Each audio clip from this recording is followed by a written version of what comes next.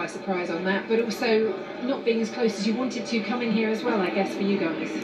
Yeah, I mean, I think sure we'll comprehend how you're on pole in the last race and we're 1.8 seconds off today, and not obviously just a max, but we were 6 tenths behind the Alpines.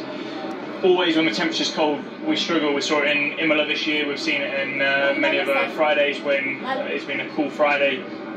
We just can't seem to get the tyres working, so it's pretty frustrating. I'm confident we'll have a lot more pace tomorrow compared to like the Alpines and the McLarens and the Williams as well.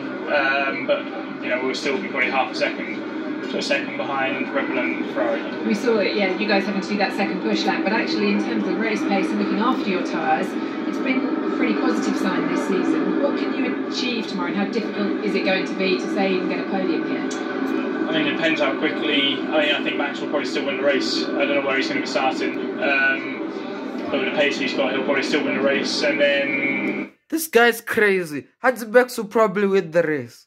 I feel like more people should say this on the media. So honest from George Russell. You'll have to see it. Go there, and Max is going to slice through the field pretty quickly. So I don't know. We need to look overnight, try and understand it. Qualifying's out of the way, which has been our weak point, and try and be faster tomorrow.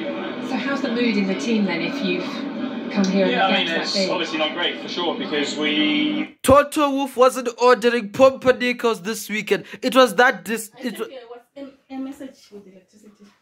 It was that digressing. We didn't have the fastest car or the second fastest car, but we definitely have a car that's capable of more than P8 and P7. So